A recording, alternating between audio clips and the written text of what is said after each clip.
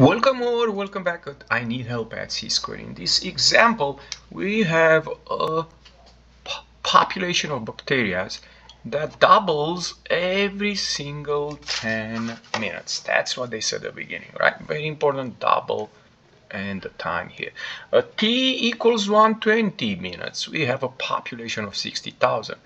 They ask us what is the initial population, which means at t equals 0. So this is what we call exponential growth, and we model of this equation. The only difference, I'm going to write it a little bit different. I'm going to say here P of t equal P of 0 times b to the power of t. So very similar to that equation. The only difference, you see I said P of t, the population at a specific time, equals P of 0 is the initial population. That's the thing we're going to find out.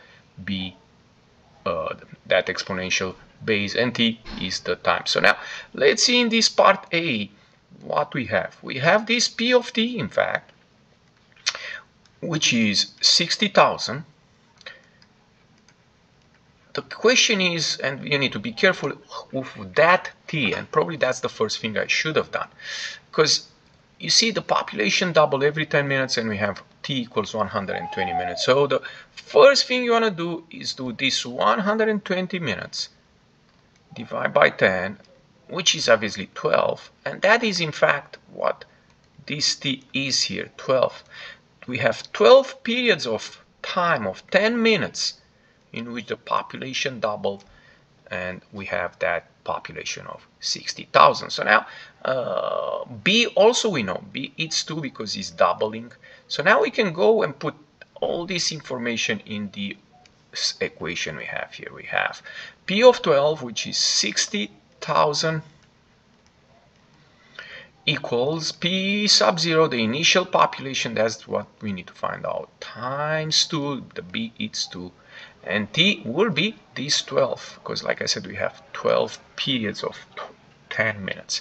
So how do we find P sub 0 here? We divide by these 2 to the 12 powers, and this is about just grabbing a calculator and do this math.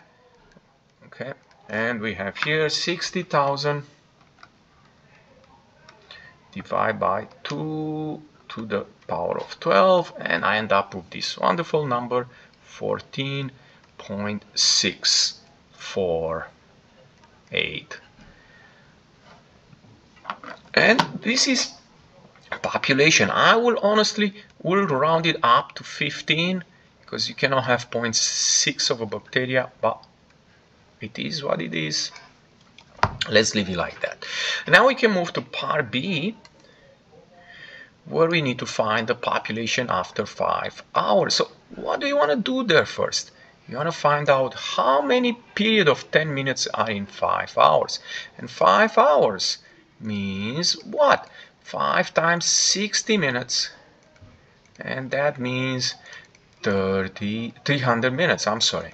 So how many period of 10 minutes we have in that 300 minutes? So if in your mind says, oh, I'm going to divide 300 by 10, that's exactly what I'm doing. That is 30. That is how much t in our case here is. I'm going to have P of 30 equals P sub 0. I'm going to use this number. I have it on the left here for 14.648. But remember, I still have it in the calculator. Times B, which is 2, remember the same 2, to the power of 30, okay? Because this equation here, by the way, P of t becomes this equation, 500 times 2, I'm sorry, not 500, 14.6, that is the initial population, times 2 to the power of t. This is the equation that models our problem. But now let's go here, P of 30, what we need to find out. And like I said, lucky me, I still have the number in the calculator. I will times by 2 to the power of 30, and I get this wonderful number. My calculator gives me the scientific notation 1.572864 times 10 to the 10 power. Wow, that is very interesting. That's one way, but you may want to put it in the other format, the standard form. Let me see if I can get it. You move the decimal dot 10 spots to the right. So 1, 2, 3, 4, 5, 6, 1, 5, 7, 2, 8, 6, 4. So those are 6, 7, 8, 9, 10. Of course, if you have a better calculator or a different mode, you can do that and get a closer answer. If you enjoyed this example, don't forget to click the like button and come back at C-Score for more help. Thank you.